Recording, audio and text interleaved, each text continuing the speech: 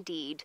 And I know that I said it's all about the journey and not the destination, but I have to tell you that the destination feels pretty good as well, doesn't it, VM? And we picked up on his tracks just after you left us. I say we. Herbie picked up on his tracks, going south along the Mwati drainage line. What do you see, VM? Ah, whereabouts?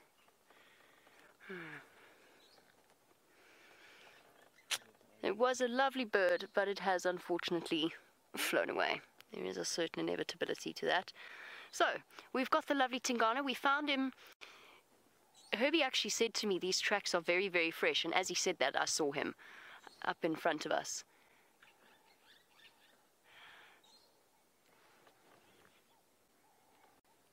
It was amazing. Now, this is where knowing your leopards is relatively important, because we know when to push and when not to push, and it was very important with Tingana absolutely not to push the situation. Shongile and Hosana are perfect on foot. Karula is lovely on foot to an extent. But Tingana is not. He's not a leopard that is comfortable with people on foot. As soon as he saw us, the only reason I saw him was because he was getting up to move away from us. And that's why we've come back and we've fetched the vehicle. So if you're wondering, because of course, yes, this is bushwalk, and absolutely we'll trade our places. As soon as Brent gets here, he's welcome to come and sit here. There's a good chance that Tingana is going to start calling at some point. But we had to come and approach him in the vehicle. There was no way on earth we were going to get you a view of Tingana on foot. He was just a disappearing patch of spots. And it's very important, because if we tried to walk him again one more time, he would have got up and moved, and he would have kept moving. And he probably would have crossed south, out of our boundary. Now, the fact that we saw him, moved away, got the vehicle, and came back is kind of exactly how we wanted things to play out. Hey boy, are you panting?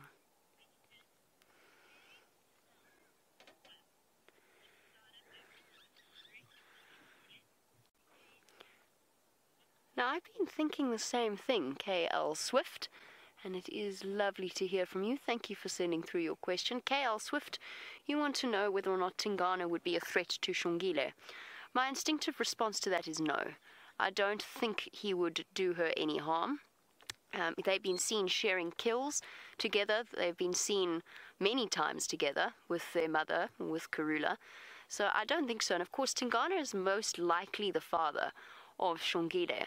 But then, strange things do happen. Luckily, he's actually quite far south of where Shongile was, which is perfect. I mean, he's moved away from where Brent's left Shongile. Is he a threat? Probably not, but strange things happen, unfortunately. It's just one of those things. We saw Tingana, we know that Tingana killed Shaluva for no apparent reason, that older female leopard. It seems as though Brent is on his way to join us as well. This is marvelous. He can come and swap places, and we can continue our bushwalk with what little light we have. I'm quite reluctant to leave now, VM. I know. I want to stay here. This is our leopard sighting. No, that is the job of bushwalk, is to find things and then to lead the vehicles in.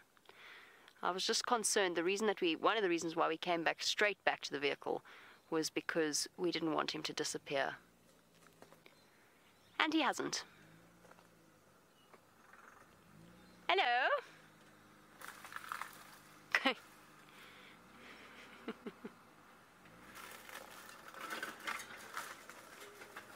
Right, what we're going to do is we are going to send you over to Brent, who has just arrived, see how he feels about this particular sighting, and I'm going to see how on earth I'm going to get out of here.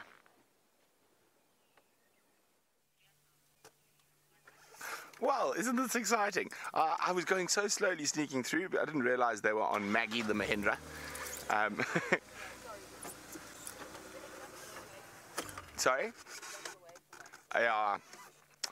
He's a very sneaky guy on foot. He's probably one of the most difficult leopards we have to track on foot. He really doesn't like to be seen on foot. And I'm just going to move back a little bit so Jamie can get some space to get out. But he's just off here.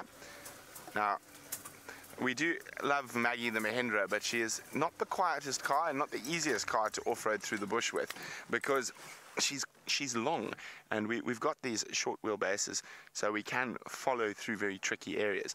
Although Shongile went into such a tricky area, we had to leave. And if I have to leave, then you really know you can't get a car in there. Uh-oh. It seems like Maggie the Mahindra doesn't want to start. Yeah. Uh-oh. VM looks very upset about the car not starting. He's got a big smile on his face. Oh, there we go. Maggie has come to life.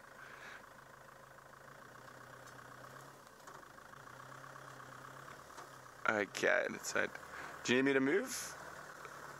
Looks like there's enough space for Jamie to sneak through. Well, bye guys. Bye-bye. Thank you very much. No problem. Here we go, off they go. If you're heading back towards Vuyatela, just she might pop up on Twin Dam. She went into that really thick stuff in the Timboiti thickets. Okay. Cool. Hey, good luck. Hello, Fatty. Now, after seeing a very small leopard like Shongile, we're now sitting with the opposite end of the scale in Tingana. He is a massive male. Rolf. So Rolf is desperate for leopards, and Rolf, if you come onto Battalier Road, you go past the small mud wallows, and then turn south. You should get our visual. He's stationary at the moment.